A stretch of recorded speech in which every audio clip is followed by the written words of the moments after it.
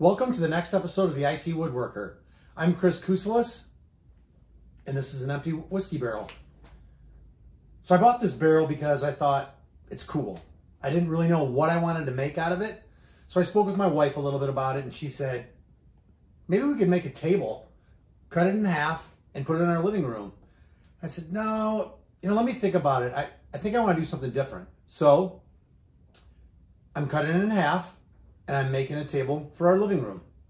So I hope you enjoy the project. If you do, like it, share it, and subscribe to the page. This old barrel has a lot of character to it. You can see the corks in it. You can see the rivets from the bands, the oxidation on the bands, and just all the natural coloring from the weathering of it. We want to keep this. But to do so, we're going to have to clear coat it before we start making the cuts on it and start moving it around. It's pretty heavy, so it'll get damaged up. So by clear coating it before we start working on it, it's going to lock in that natural patina and it'll make it look so much better. But to do that, first we've got to get all of the roughness off it, because the clear coat won't stick very well to the flakiness and just the particles are on it. So we're going to use this plastic bristled scrub brush, and we're just going to brush the entire barrel to get all of that loose pieces off it. You want to make sure you're wearing at least a dust mask when you're doing this, because this is some old stuff that you're going to be sanding off here. Now, personally, I use a respirator because it just clears the particles so much better.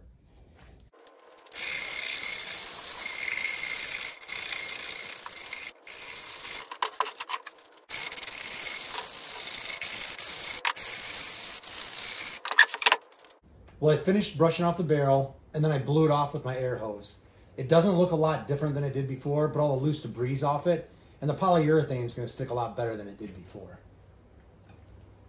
So I'm using just a Minwax polyurethane and just a cheap bristle brush.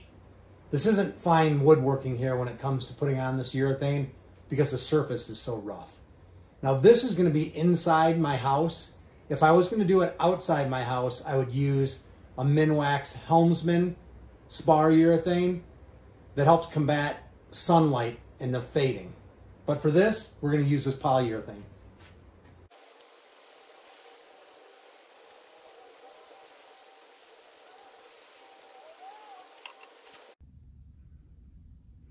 The barrel has been completely clear coated. We're only going to go with one coat for now, because it really is just done to protect the patina on this as we move it around and machine it and cut it in half. Once we get it to just about a finished state, we'll give it a light sanding with steel wool, and we'll put at least one more coat, if not two coats on it. So we're going to let this guy dry, and then we'll move on to the next step in the process. We've finished clear coating the barrel, and we've locked in that natural patina. We've also made it so that now that doesn't get on your hands and your clothes when you're working on it and touching the barrel. The next step in the process is to secure each one of these slats to the bands. When we go to cut the barrel in half, those slats will all fall apart. They're held together by pushing them in here and then the pressure from the wood on the rings. So we're going to use these little screws that have a self-tapping head on them, and we're going to drive them through the bands into the oak wood.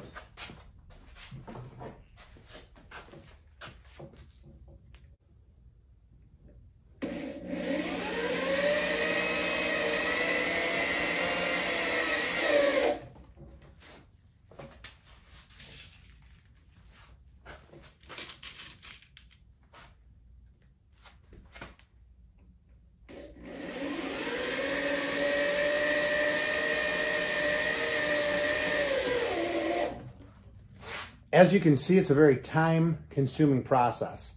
So I'm going to go ahead and put this all together, and then we're going to come back. The screws have all been added through the bands to the tune of about 190 screws. So it took some time. Now I've laid the barrel on its side, and I want to make a saddle for it. What the saddle will do is give us an easier way to let the barrel sit while we work on it. The way we're going to make this saddle is by taking this scrap piece of wood here, setting it against the bottom of the barrel, and then just using a pencil to draw a line.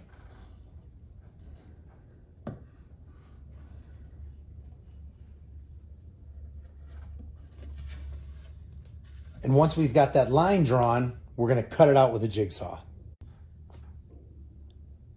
Now that we have the line drawn on the scrap wood, I've taken 2 pieces of scrap wood because I'll need 2 of these saddle parts. And then I've clamped them down on the bench, and then I'll cut them out with the jigsaw.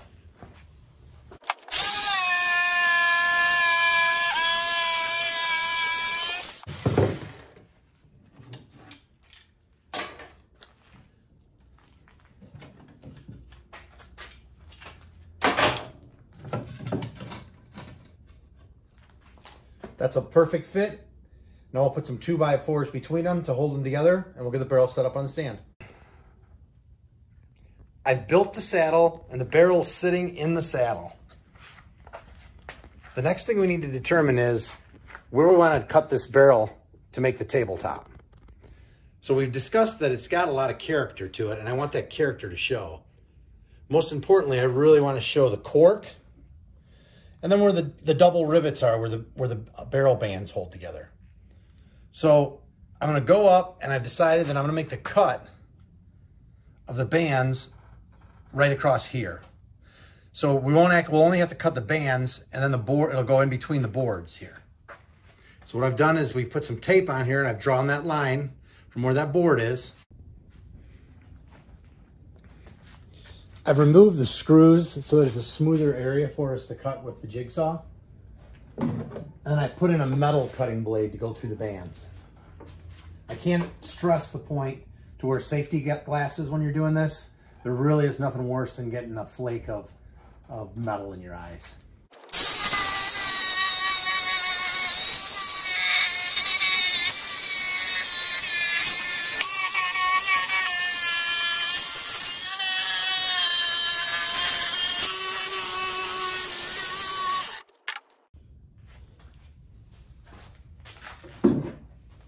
I need to reposition the camera there. I got a little close.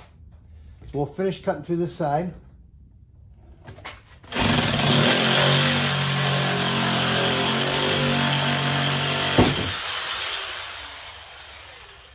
And you can see there's a lot of stress on that barrel. So we're going to go ahead and we're going to put these back on. We're going to screw these pieces back on, and then we're going to spin it around, and we're going to cut the other side loose. So I turned the barrel around, and I just wanted to give you a shot of the inside charred barrel.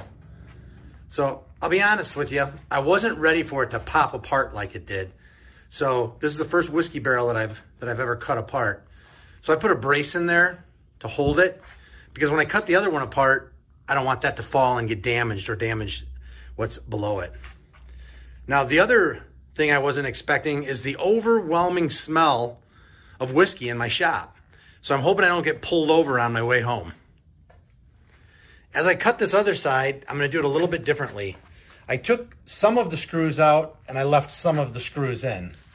It was pretty difficult on the other side for me to put those slats back into place.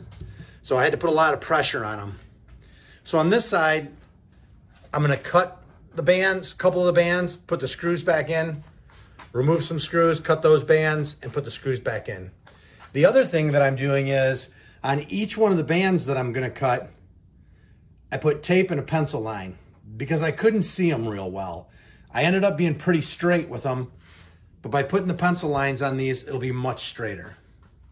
So let's cut this one apart and see what it looks like.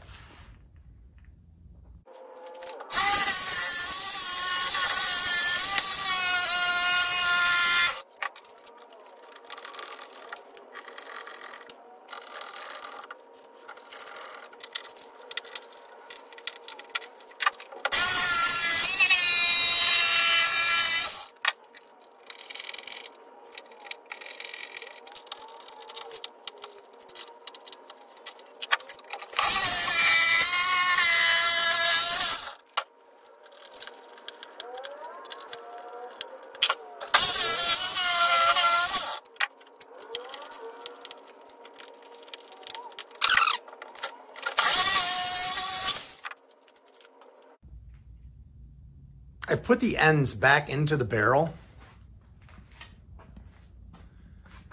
and I've used clamps to clamp them back in there tight so they're back to where they were. Now I need to make a line across the back of the lid so that I can cut it so that it's flush with the top of the barrel sides I've already cut.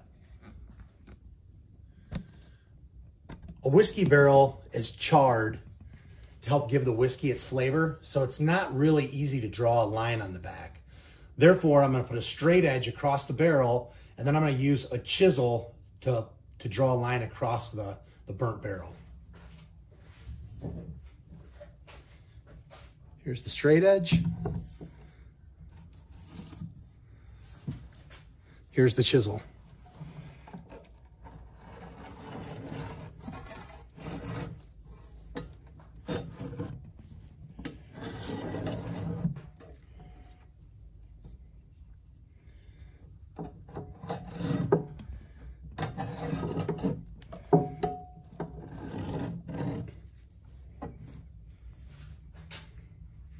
That's relatively hard to see, but it's going to work for me to put the line on there to cut. If you look closely, you can see the line that we etched across with the chisel. So the easiest way for me to draw a straight line is to put a scrap piece of lumber on that line.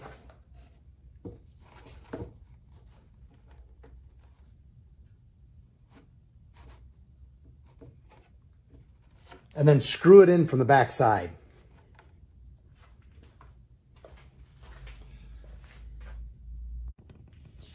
And make sure the screws you're using don't go all the way through, because you don't want to mar up the back side of this. That'll be seen.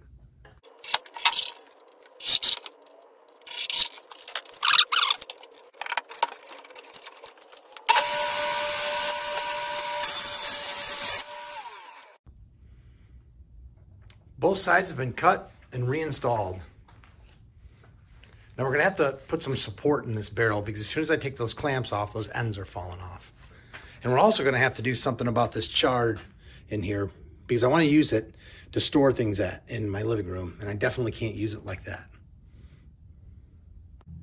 Once the table's done, I want to be able to utilize it for storage. But to do so, I can't have this black chard inside here. It'll destroy anything that I put on it. Not to mention, there is an unbelievable smell from the whiskey that was in here before too. I don't want my whole house smelling like that. So what I'm going to do is I'm going to use my random orbital sander and a semi-aggressive sandpaper. And let's see what happens. I can tell you, it's going to be a mess.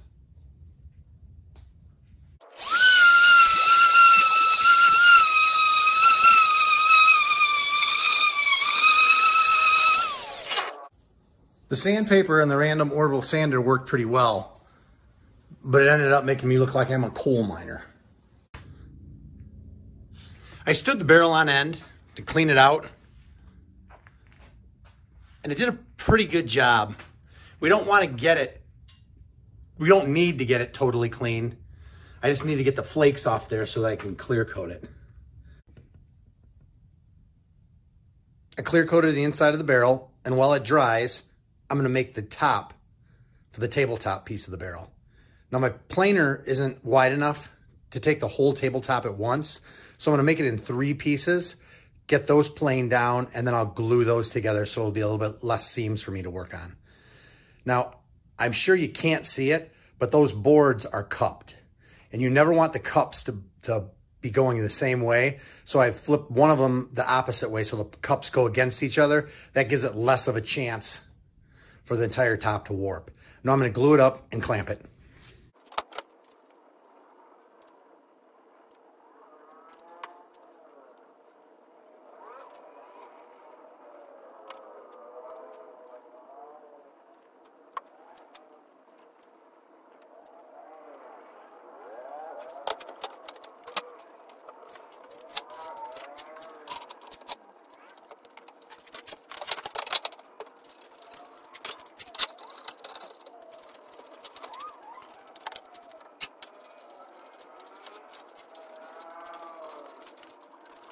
All right, we'll let that dry up and then we'll plane them down.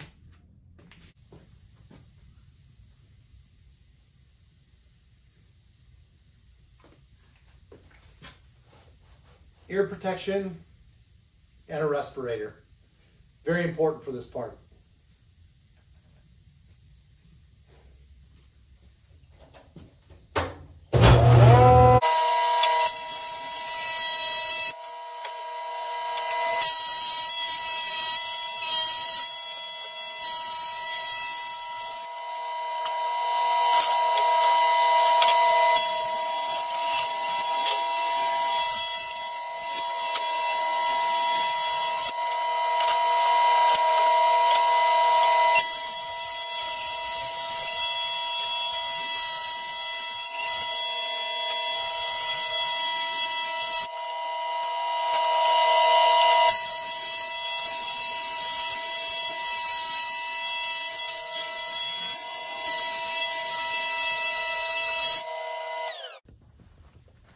I finished planing down the boards and they went from 1 3/8 inches to about 1 1/8 inches. Before we do the final gluing on them, we're gonna have to clean up the edges just a little bit. I know it's kind of hard to see here, but there's some clamp marks. So when we glue it, it wouldn't glue together flush. So we'll just run this through the table saw, clean those up, and then we should be able to do the final gluing before we sand it.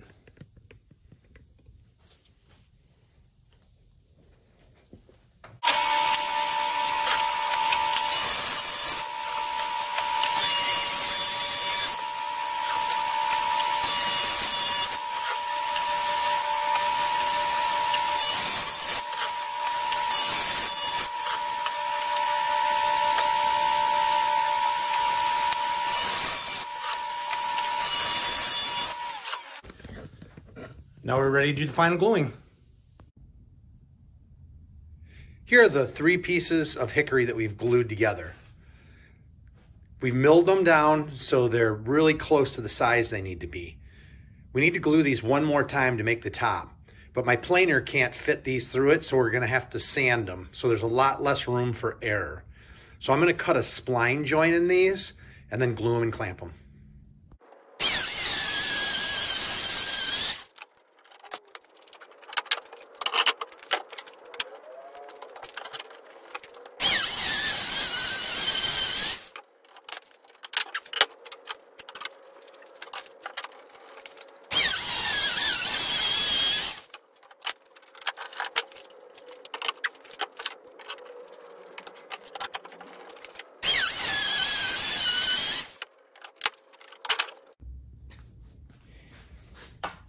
I've cut these spline joints and they'll slip into the wood, and then we'll glue it and we'll clamp it, and these will hold it from moving much, and then we should be good to have it sanded.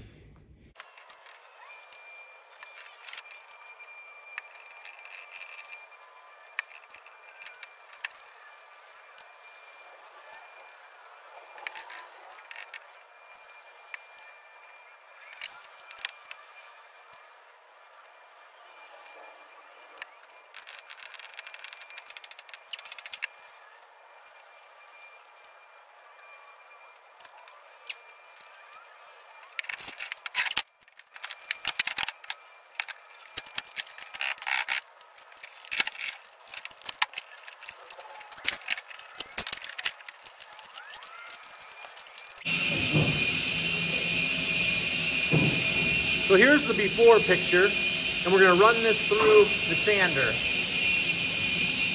And I'm here with Will. Hi, Will. Hello. And we're gonna make this thing look nice.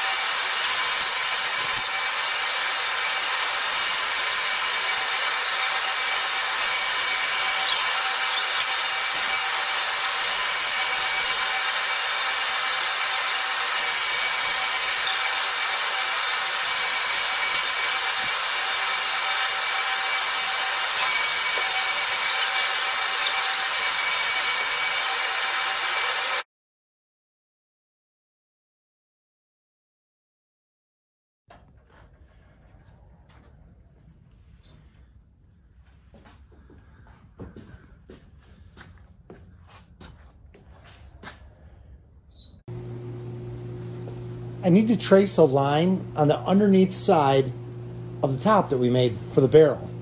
So to do that, I've cut a 2-inch block, and I'm going to use a pencil, and I'll just trace that line 2 inches off the barrel, following the contour of the radius.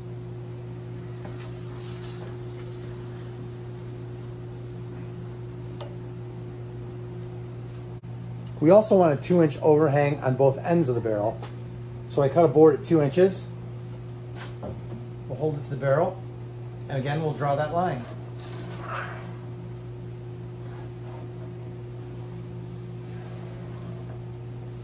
Now we'll do this to the other side, and we'll cut it out.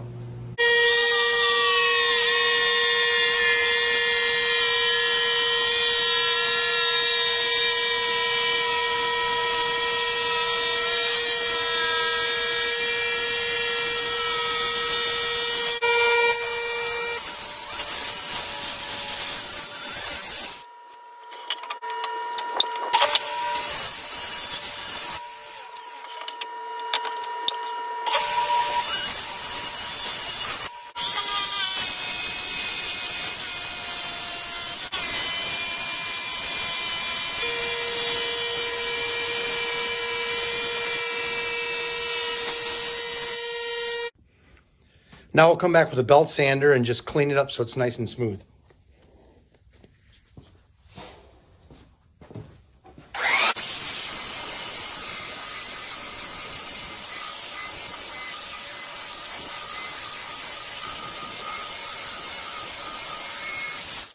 I need to build some support into the barrel, because once I pull these clamps off it, the barrel's going to want to come apart. But the first thing I need to do is the support I build in here has to follow the radius of the barrel. So I've marked a line from each side so that the support board will be even. Then I take a piece of hickory, I set it on the line, and I make sure that it's totally covered the radius. Then I'm going to take a pencil, and I'm going to carefully draw that line on the contour and the radius of the barrel. Now that I have a line drawn, I can cut that out with a jigsaw and see how it fits.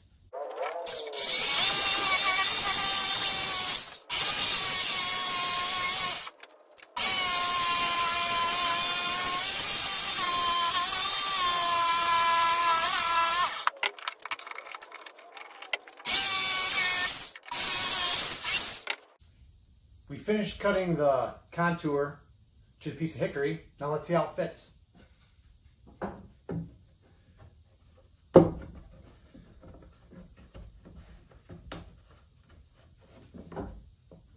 That'll work. Now we'll do the same thing with the other side.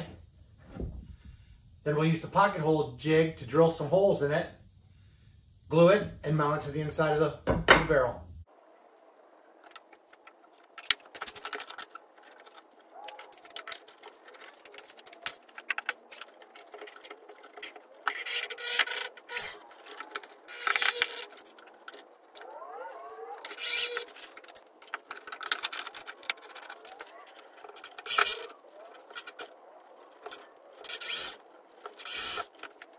I've made a pattern out of plywood for the legs that are going to attach to the bottom of the barrel, as you can see over here.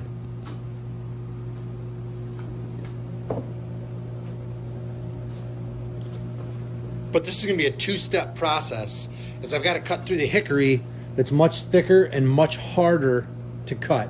So first I'm going to cut it with a jigsaw.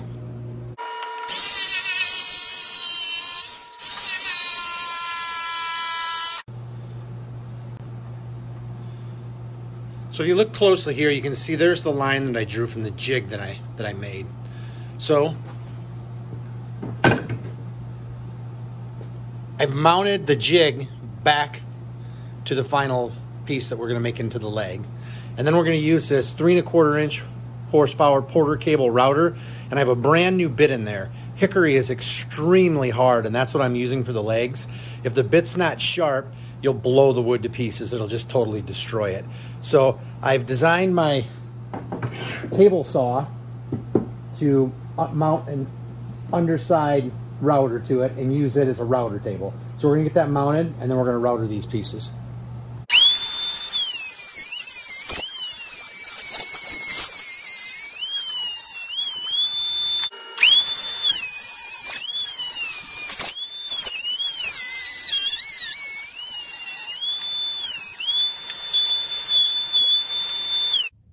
We finished the 2 base supports and the center support. But this is still rough sawn lumber. So we're going to run it through the planer, and then we'll be ready to assemble it.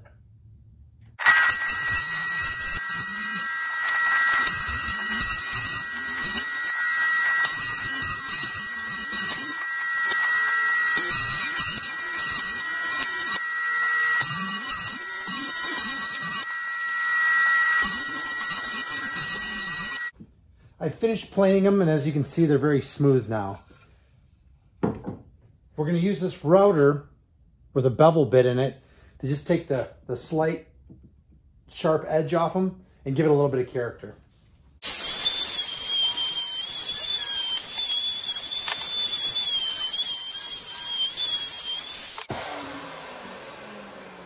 You'll see we've added that slight bevel on them, give it a little bit of character, and now they don't have the sharp edge.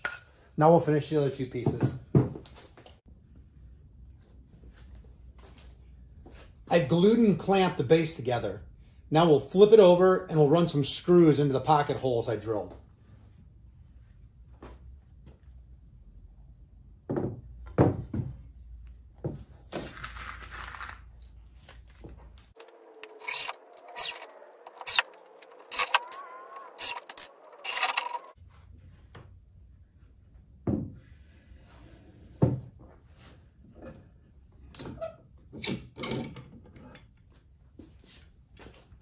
And there we have it.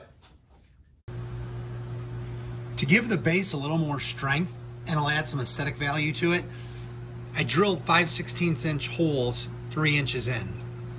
And I'm taking these plugs and I'll glue them and then I'll pound them in to here. This will give it some strength and it'll give it just a pretty neat little look.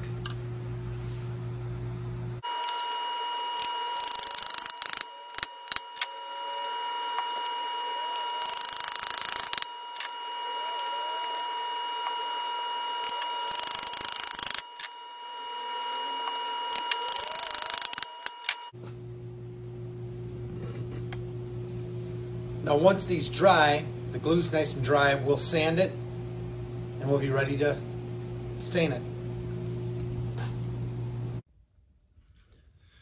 The base has been stained and clear coated, and I've set the barrel into the base. Then I put a level on it to get it relatively level. And then I'll be using these heavy-duty cabinet screws with a large head to attach the barrel to the base. I recommend pre-drilling holes through the hickory and through the white oak here, because you'll snap the heads off the screws. And you can see I have 2 pre-drilled holes because when I did the rough set on this, I snapped the head off of one of the screws. So now let's screw it in.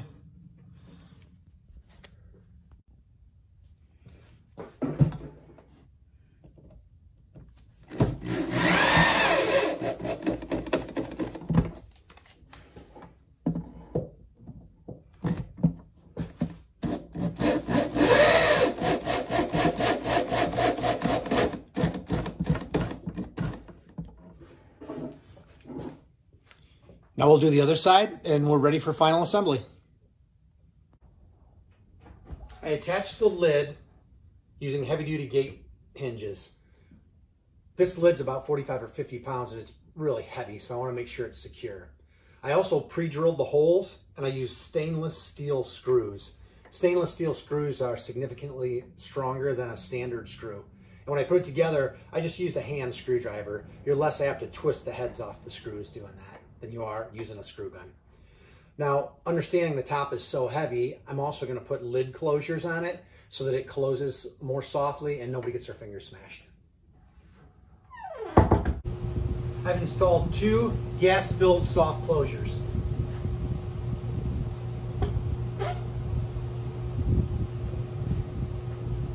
Now, we're gonna router a profile around the top, disassemble it, stain it, clear coat it, put it back together.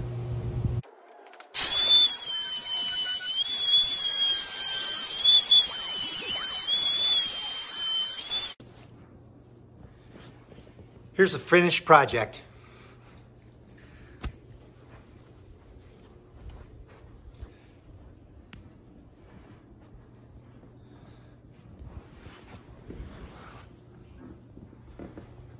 With the interior space to hold some blankets in the living room.